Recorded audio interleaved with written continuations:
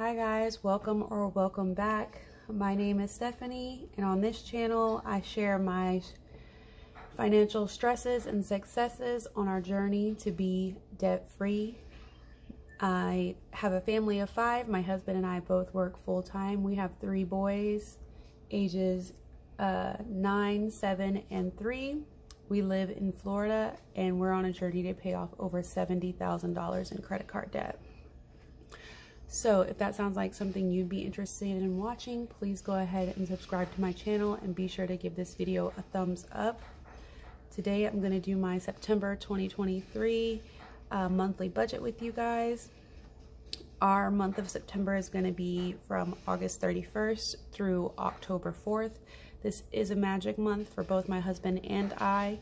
He gets paid weekly, so he'll get 5 checks, and I get paid bi-weekly, so I'll get 3 checks. So we are looking at over $11,000 worth of income this month, which usually we have about $8,500 of income. So yeah, let's just go ahead and get started. I'm using my Galaxy S6 tablet and my S Pen to do my budget digitally. These are some budget sheets that I created myself. I created this on a Word document. I forget what they call it, like a table. I made some tables, and then I purchased stickers for like fonts and washi and, you know, decor off of Etsy. I'm not sure exactly where. I got this a long time ago. I've had this tablet for over 2 years, so yeah.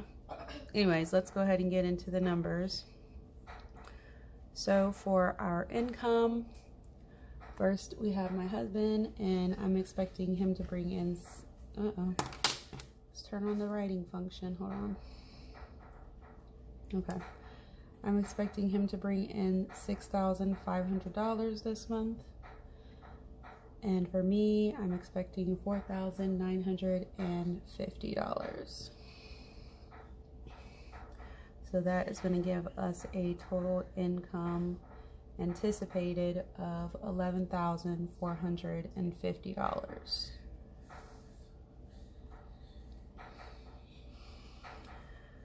Okay, now on to our fixed expenses. Because of the way the month is set up for us, I will have to pay my van payment twice because it's due on the 3rd. So for the Pacifica, we're going to budget $710.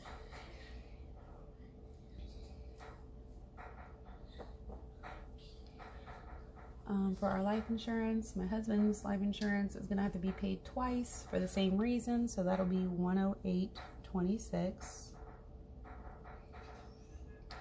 Florida Power and Lights, ooh, the bane of my existence, y'all. Our light bill this month is $260.28. If this isn't your first time here, then you know we also have solar panels, which we pay $155 a month for. So essentially our light bill is $415 this month. So we are talking to the company who put our solar panels on our house. We are sending them our bill every month. We have been since June. So they've seen our June bill, July bill, and now our August bill, because it just keeps going up and up. As it gets hotter and hotter, the AC is running more and more.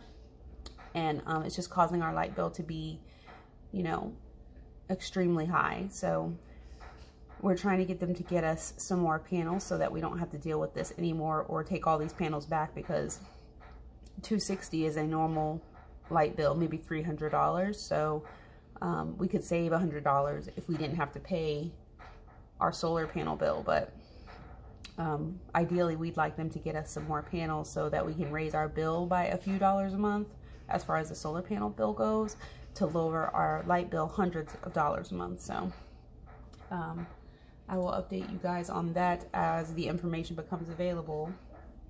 But right now it is what it is. We just got to pay it. So our internet bill is $75.29. For cell phones, I have Mint Mobile and my husband has AT&T. I do every 3 months for Mint Mobile. So this month I have to pay my 3-month subscription. So it's going to be $238.20. I have 2 lines for Mint Mobile. We have one for my oldest son and my line, and then my husband has AT&T. Excuse me, just getting a little bit of coffee here. It's 8:15 in the morning on a Sunday, so I'm trying to get this video out for you guys because the month is creeping in on me. For my husband's truck payment, it is $576. Instant Ink, we pay $425. Our Microsoft Office is $6.99. NextGen is normally $20, but we're gonna have to pay it twice this month, so $40. Tuition, this is for my 3-year-old. He goes to like pre-K. He goes to a 3-year-old pre-K program, so that's $435.15. Our tithe is always $150.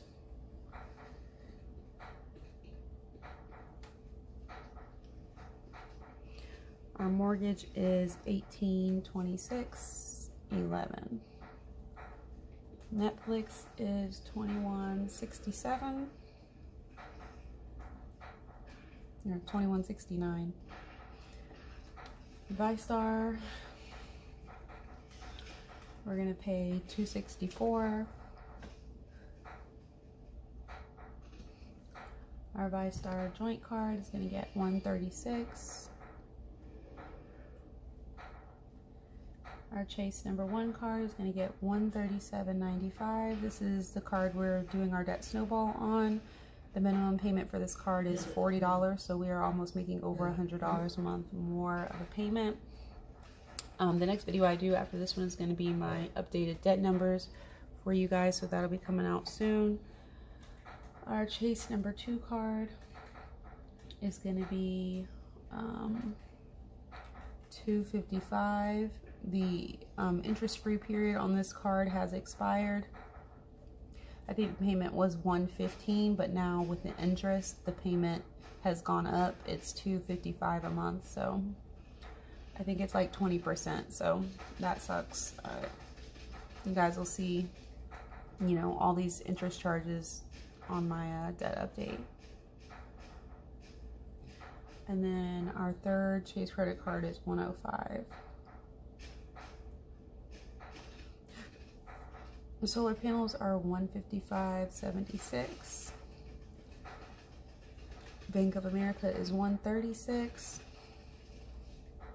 And those good old student loans that are now accruing interest as of September 1st, I'm going to go ahead and start making my payments. So they are $150.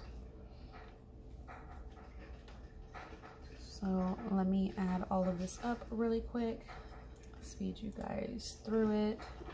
So that's $5,272. Oh, and my tablet is so laggy. I downloaded GoodNotes.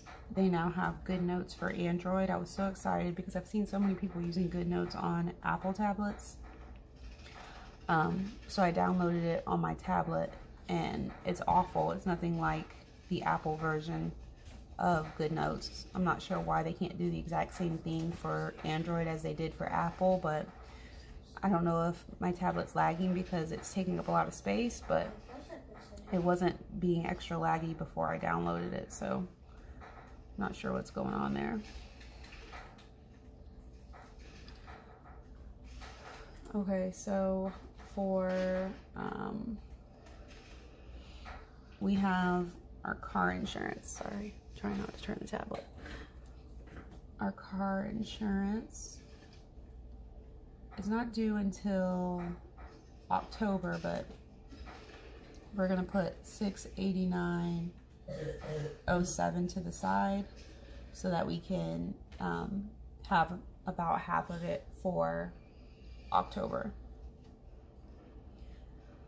Since we have an extra, you know, a couple of extra paydays this month, it just is easier for us to save the money. We pay in full every 6 months, and it's always around the time that we get extra paychecks. So I'm just going to save half now and then we'll pull the rest out at the beginning of October.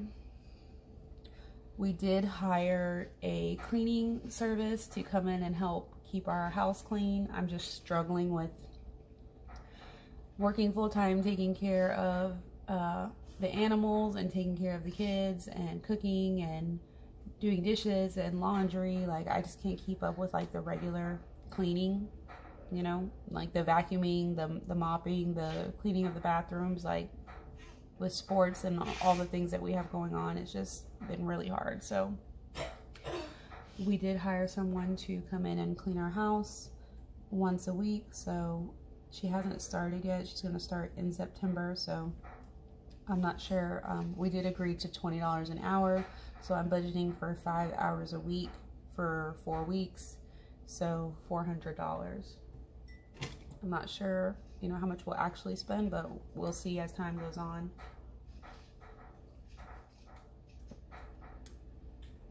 Hopefully she can get a lot done in less than 5 hours, but I don't know.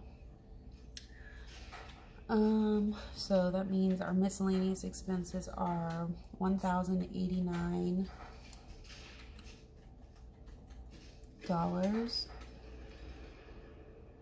And 7 cents.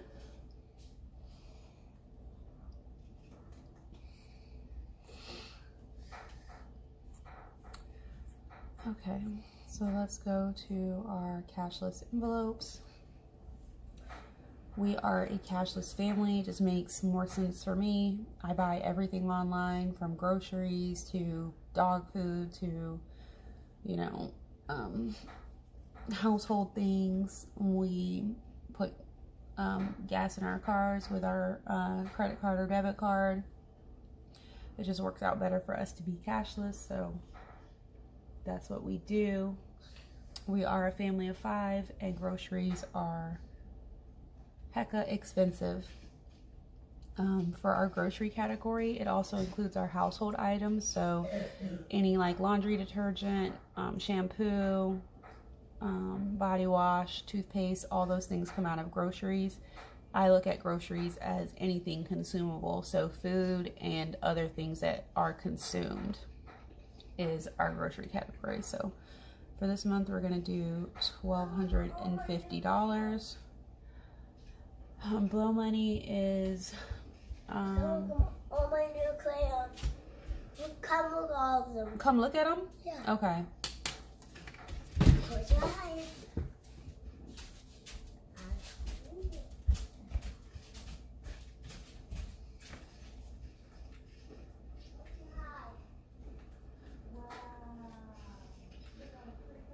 Let's go.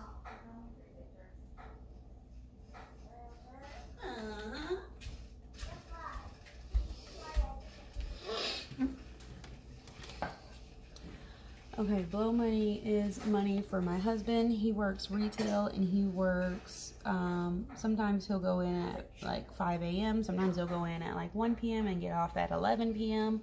So he has varying shifts, and a lot of time he doesn't eat dinner at home, or like me and the boys, when we go out to eat, he doesn't go out to eat with us because he's working on the day that we go out to eat. So this is extra money for him to be able to eat around his work schedule for the dinners that he's missing at home. Cars is going to get $1,120. This is anything that we need for our cars, like registration, oil changes, gas. This month I'm getting tires, so I'm getting 2 tires on my van, which is $320. So our normal car budget is $700.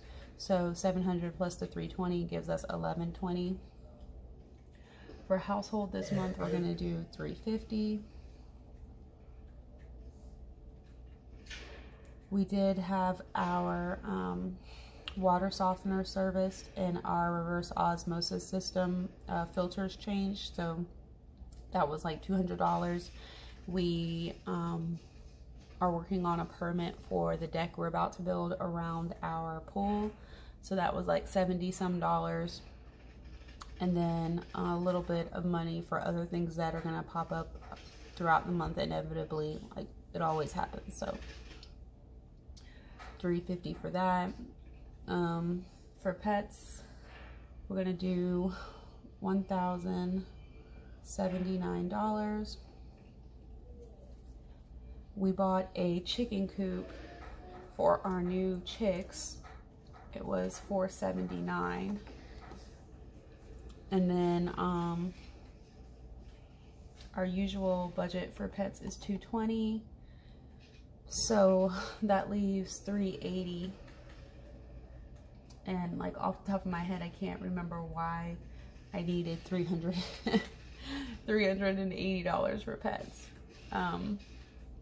But I'm sure it's something that we already bought for the pets. Most of the time, these expenses, these categories, like the money I'm bringing in, is what we spend on our credit card that we have to pay off. So I have a list of the things that we've bought and how much it is. So once I do my weekly check-ins, you guys will see how we consume this $1,079. For kids, we're gonna do $50. They don't have anything special going on this month, thank goodness. For medical, we're also gonna do $50 for that medical bill that we have. For eating out, we're gonna do $250, which is $50 a week. And for clothes, we're gonna do $145 because my husband needed some new undershirts and work shirts. He buys those, or he wears those like fishing shirts, the ones that have like the vented back, the long sleeve, like SPF fishing shirts that button up. So those were pretty expensive. I wasn't expecting how much they cost, but it is what it is. So, all right, so for cashless envelopes, we're gonna do $4,444 even. For our sinking funds, the only one we're going to fund this month is Christmas for $125. The rest of them are gonna get nothing because we have a lot of variable spending going on, so.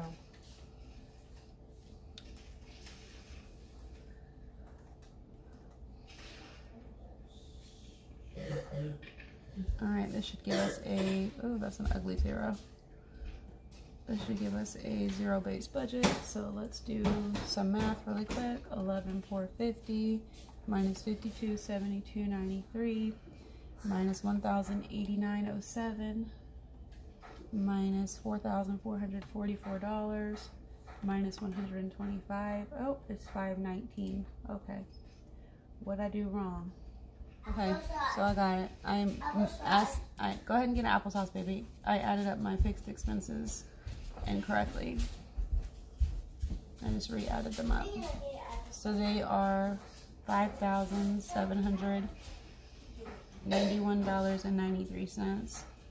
That's what I get for trying to 10 key without looking. Okay, so 11,450 minus 5,791.93 minus 189.07 minus $4,444 minus 125 is 0. Alrighty. So that is a look at our September 2023 budget. If you enjoyed this video, please be sure to give it a thumbs up and hit that red subscribe button if you haven't already, and I will see you guys in my next one. Bye.